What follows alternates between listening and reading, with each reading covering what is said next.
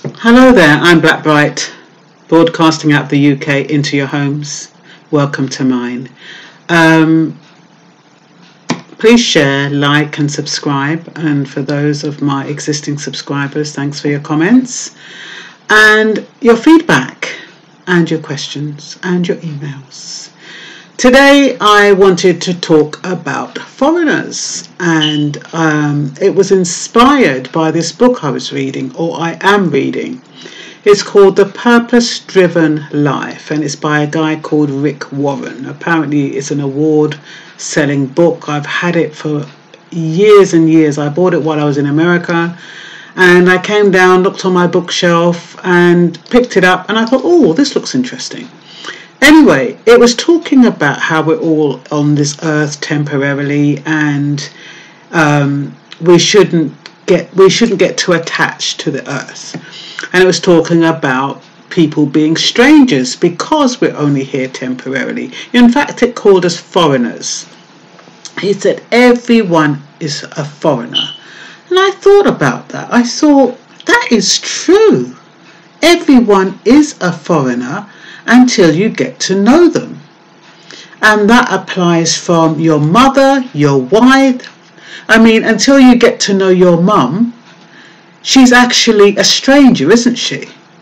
And that's the closest person you can get to. But until you get to understand and know that that person is your mum, she's a stranger. And that applies to wives, and that applies to sisters, and it applies to husbands, and it applies to siblings. They're all strangers, and the definition of a foreigner is someone who is unknown, someone who is strange. It doesn't say someone of a different race. It doesn't say someone of a different colour. The definition of a foreigner is... where is it?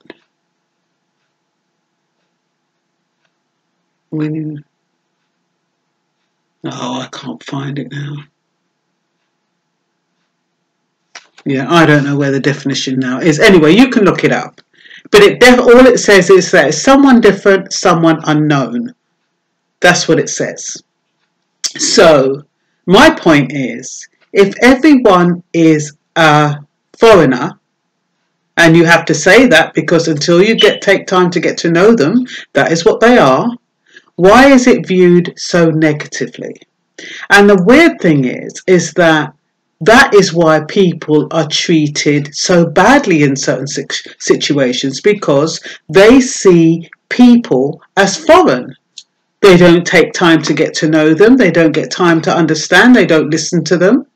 So they're foreign, but they forget that they were foreign at one point.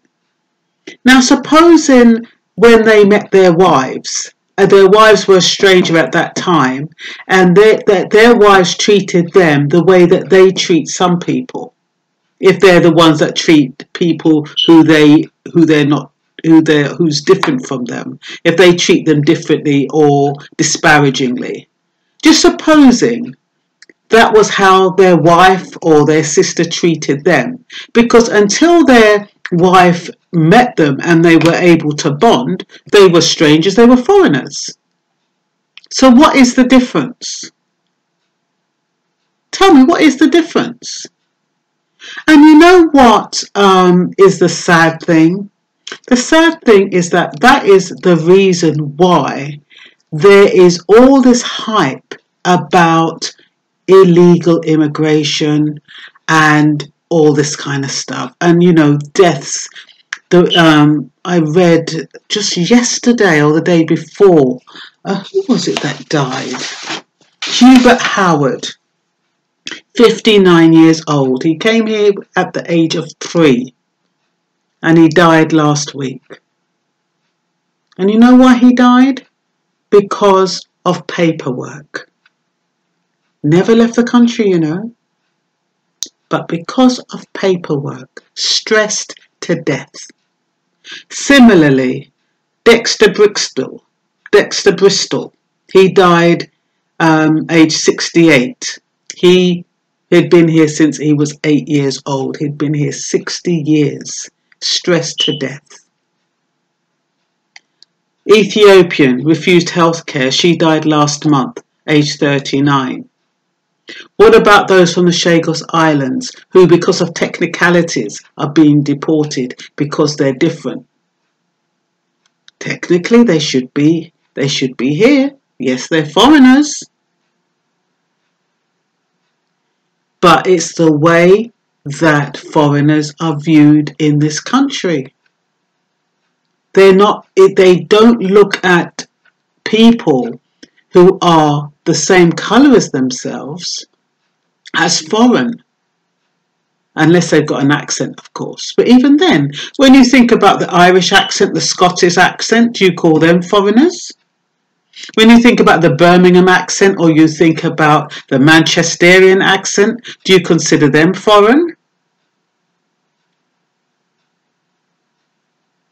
So how do you come to the conclusion who to discriminate against, who to treat unfairly, who to abuse? How do you come to that conclusion?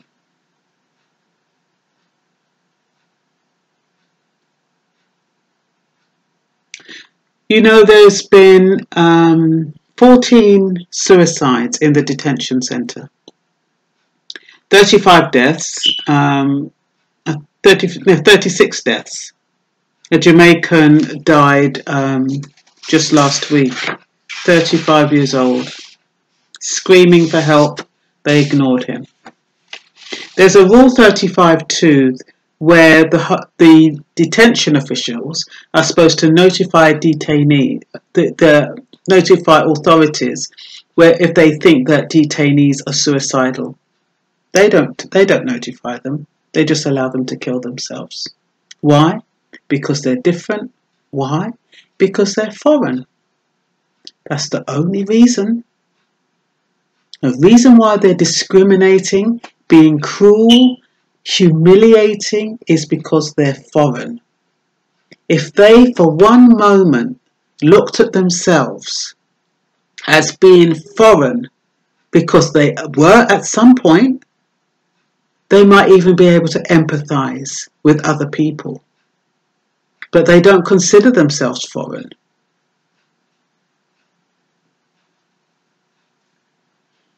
And when they don't consider themselves foreign, you get a situation like Yarlswood, you get the situation like Brookhouse, you get traffic victims being victimised, you get the Home Office paying out £250,000 for unlawful deportations because people are treating others as foreigners. I think people should think about that a little bit, you know. And I was thinking about the 1.2 million illegal immigrants at the time broadcasted a couple of days ago. How are those people illegal? Do they say? No, they don't. They don't say that thousands and thousands are waiting for their documentation to be approved because the Home Office is dragging their feet. Oh no, they don't say that. They don't say that all the thousands that they've got in detention centres, that they had to actually, they've only deported half of them because the other half they had to let them go because they're in the detention centres unlawfully. They don't say that. Yet all those figures are being collated and made to build up this 1.2 illegal immigrants. They should be able to break it down and say who exactly is illegal and why are they illegal. We know the Windrussian scandal. We know that there are still hundreds, possibly thousands of people who are legitimately in the country, and just because they don't have that piece of paper to say that they came here and they came here at such and such a date, who the hell is going to keep paperwork from 1950 or 1948, 1950, 1960? Who's going to keep paperwork?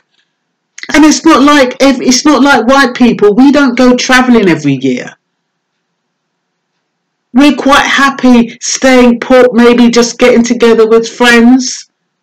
I mean, a lot of the younger people, yes, they're travelling, but the older generation, they aren't up on a boat and on a plane every year. That's not their thing. They do other things to enjoy themselves. So they're not likely to be able to have to get a passport. So what have they got to prove? And what my point is that they're being classified under the label of illegal immigrants. I bet if they did a proper recording, it'd be half that number. Maybe not even half. But I just think it's a shame. And I think that people should really look at themselves and say, you know what? You're right, you know, even if you go for a new job, when you go for a new job and you don't know anybody in that workplace, you feel like a foreigner. If you go to a strange country for a holiday, you feel like a foreigner. And it's the same like in England. If you just met somebody, they are foreign to you. And the fact that you take time to talk to them, you know, build rapport, you learn to understand them, they no longer become foreign to you. And that is the way of the world. If people took time to talk, to understand, to share information, they would no longer be foreign. I've been amongst the most racist people. And yet, once they get to break that barrier down, that fear, they realise they're not so bad. You know, it's not going to happen with everybody because everybody's got different mannerisms. But the same is with any race, any culture. You get some white people who are placid, you get some white people who are aggressive. If you think about the upper middle class and then you think of those skinheads and, you know, how they used to behave, they were quite terrifying. And yet you have the other end of the spectrum. It was the same like black people or Asian people. You have the docile and you have the aggressive or the passionate. But once you get to know people and you get rid of that fear and realise that we're all foreign together and we're all temporary, we're only here for a time, it should make a difference. We shouldn't be at each other's throats. So I'm just asking you to sleep on it. Just think about, you know, why, if you are one of those people who are antagonistic against foreign people, why that is, when you know at one point you were foreign to your wife, you were foreign to your brother, you was foreign to your work colleagues, you were foreign to the shop attendant down the road who you're now friendly with, you was foreign to the barman until he got to know you. Just think about it. That's all I'm asking. And that's all for now. Bye-bye.